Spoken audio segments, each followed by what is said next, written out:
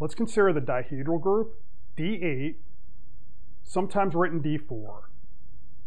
This group is going to be the symmetries of the square. We have 3 questions. First, I want to find all conjugacy classes for our group. Then, we'll verify the class equation.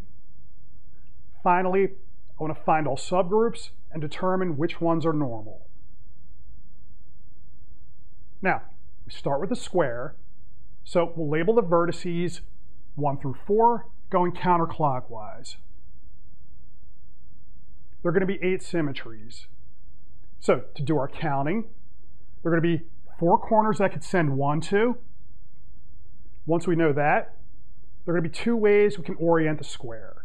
So we're going to have 4 times 2 equals 8 symmetries. Now, let's list our elements. My first element is to do nothing. So it's the symmetry that just lets the square stay where it is. That's going to be my identity element. So that has order 1. Now, you can consider the rotations first. So I'm going to call R the element that rotates our square 90 degrees counterclockwise. So 1 goes to 2, 2 goes to 3, 3 goes to 4, 4 goes to 1. In permutation notation, you can write that as this cycle here. Now, R has order 4.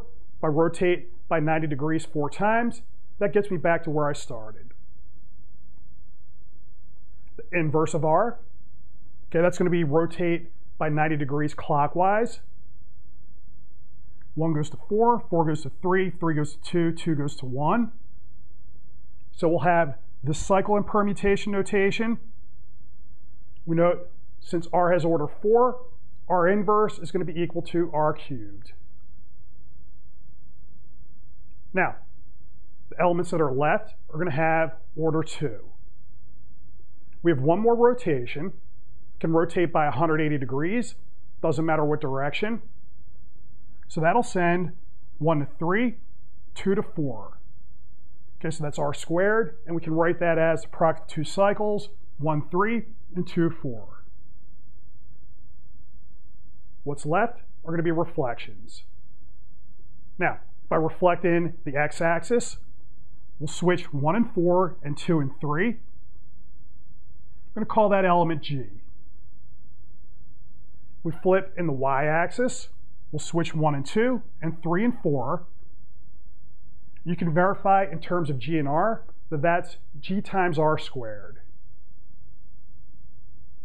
If we flip in the diagonals, so if we fix the line y equals x, so it's fixing 1 and 3, we're going to switch 2 and 4. Then you can check that that's G times R cubed. Finally, if we fix the line y equals minus x, we'll fix 2 and 4, and then we're going to switch 1 and 3. That element's going to be G times R. So we have our 8 elements. When we compute, we want to avoid using the permutation notation. Instead, let's look at the generators and relations for D8. So we'll have G squared as the identity, R the fourth is the identity, and then if I take R, conjugate by G, out comes R inverse. Since G squared is the identity, G is equal to G inverse. So what our relation here says, I want to take R times G, move G to the other side. The penalty is going to be that you have to switch the R to an R inverse. That'll work for any power of R. Now, how should we think of this relation here? Well, you could just grind it out in permutation notation, and it'll turn out to be true. Better way, let's think of D8 as acting on the complex numbers. So we could think of our square as being centered at the origin in the complex plane. What's happening with each element? Well, G is our flip in the x-axis, so that could be complex conjugation. So it's going to send Z to Z bar. For R, if I rotate by 90 degrees counterclockwise, that's the same as multiplying by I. So if you think about it, we take the point 1, that's going to be on the positive x-axis. we multiply by I. That goes to I, which is on the positive y-axis. We just rotate it by 90 degrees. If I take the point I, multiply by I get a -1. So this point on the positive y-axis is going to rotate down to the negative x-axis. So we can see for this 2 points here, we're going from here to here. Now, let's apply our conjugate of R to an element Z in the complex plane. First, we're going to apply G inverse. That's the same as G. So we complex conjugate, we send Z to Z bar. Next, we apply R, so I multiply by I. Then we're going to take IZ bar and complex conjugate the whole thing. Now, if I take the complex conjugate of a product, that's the same as the product of the complex conjugates. So Z bar is going to go back to Z. I goes to minus I. And then it's easy to show that multiplying by minus I is the same as acting by R inverse. So that's going to show our relation. Now, let's use this to compute conjugacy classes. So the idea, using GR in our relation, could be a little bit cleaner than using the permutation notation. Now, the conjugacy class for the element X, I'm just going to take all elements of the form Yx, Y inverse, where we let Y range over all elements in D8. First class, we have the identity, so that always goes into a class by itself. Then, let's look at rotations. So we're going to have R to the K, where K is equal to 1, 2, or 3. What can happen here?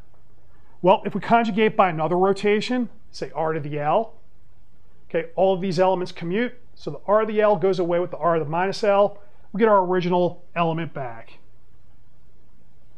If we conjugate by G times R to the L, remember, if I take the inverse of a product, we reverse the order, take the inverses. So what happens here, we're going to have all powers of R on the inside. That'll collapse to R to the K. Then, if I want to push the G inverse, which is the same as G, past the R to the K, we penalize by turning the R to the K into the R to the minus K. Then the G's go away. So I'm left with R to the minus K. Now, what can happen here? Well, if we take R to the 1, our rotation by 90 degrees counterclockwise, we're going to have R to the 1 and R to the minus 1. So we'll have R itself and R cubed. Now, note, in this case, these elements are both of order 4, so that's a check on our work. For a given conjugacy class, all the elements in your class have to have the same order. Now, if I consider R squared, so it's rotation by 180 degrees, note, we'll have R squared and R to the minus 2. Since R to the 4th is the identity, that means R squared equals R to the minus 2, and we only get one element in this class. Now let's consider reflections. So we'll let X be equal to G times R to the K.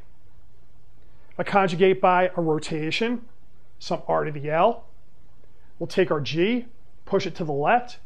The penalty is to change R to the L to R to the minus L. Then I'm left with G times R to the K minus 2L.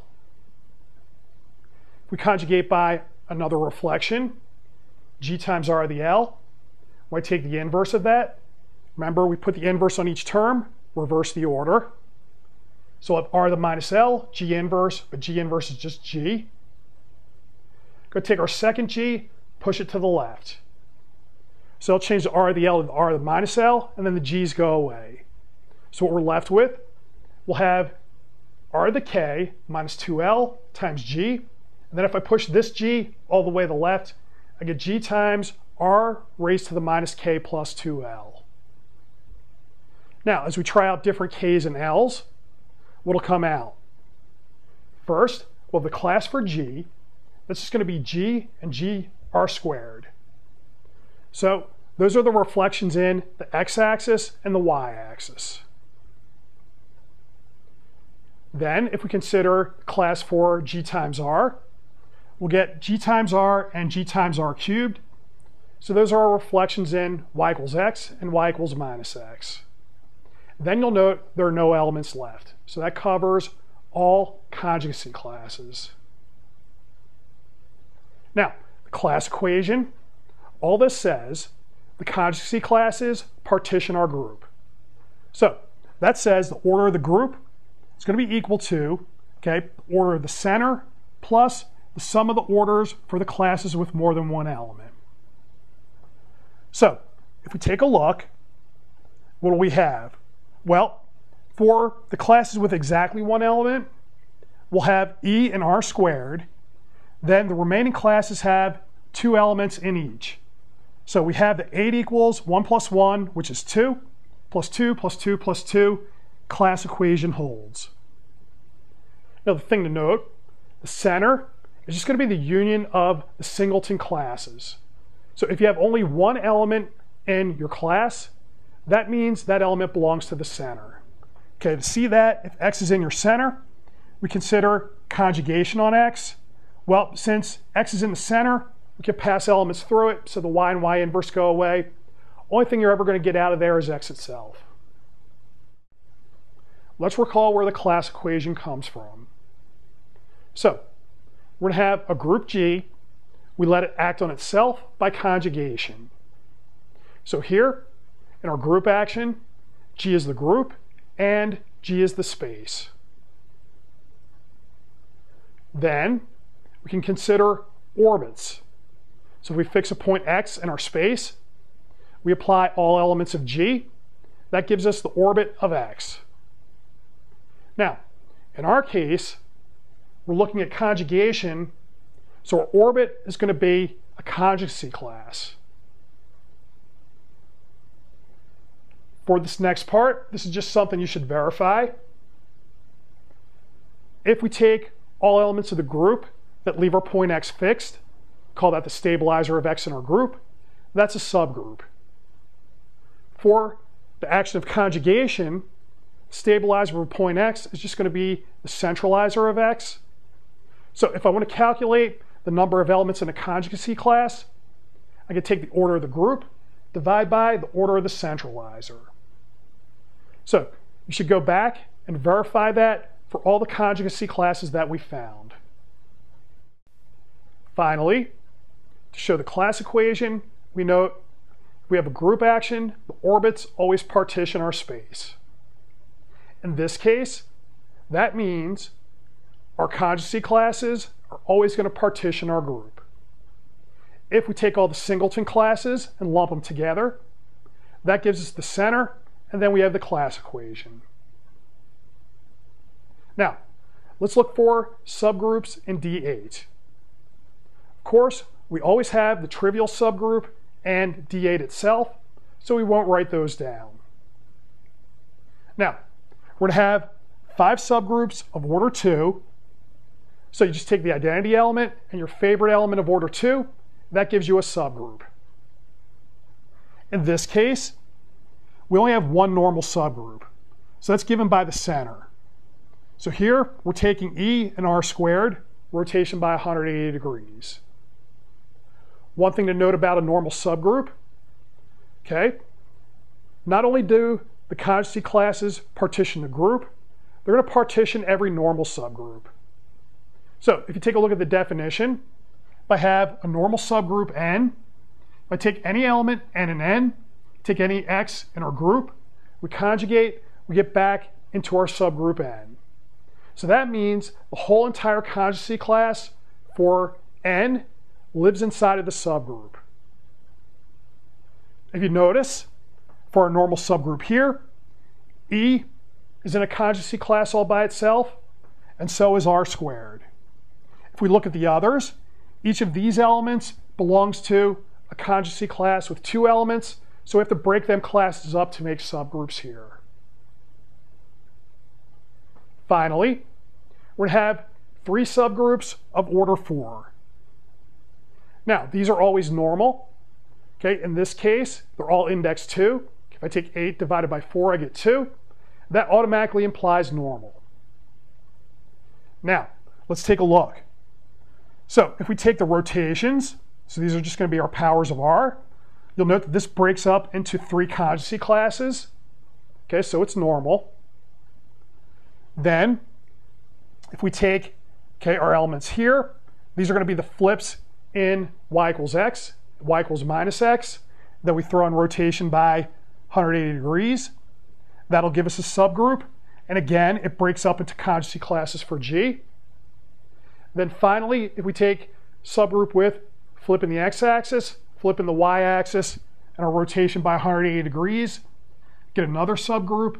And again, it's a sum of conjugacy classes of G.